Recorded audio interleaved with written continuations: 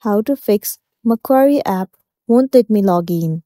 Well, the issue might arise because your application is not up to date. In order to check it out, head over to your app store. It will land you on this homepage.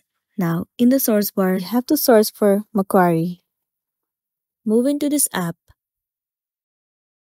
Right here, instead of open, if it shows the option of update, then your application is not up to date. In this case, all you want to do is tap on update and update your application to the latest version. Once you have the latest version of the app, now the next step you want to do is head over to the settings of a device. Move into General. Head over to iPhone Storage. You will be landing on this page. Search for the application Macquarie. Once you find it, move into it. In here, you will see the option of Offload App. Click on it. And then once again click on Offload App. It means clearing the cache and the storage of the application.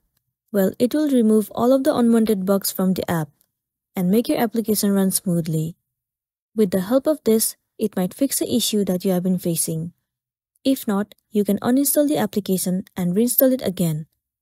Reinstalling the app will definitely fix the issue, and then you'll be good to go. So that's all for today, and this is simply how you can fix Macquarie app won't let me log in.